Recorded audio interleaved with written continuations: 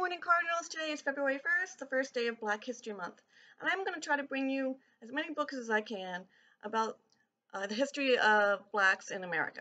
And so we're going to look at authors, and we're going to look at athletes, and we're going to look at the history of treatment of Black Americans and their achievements. Okay, so I'm going to show you the first book.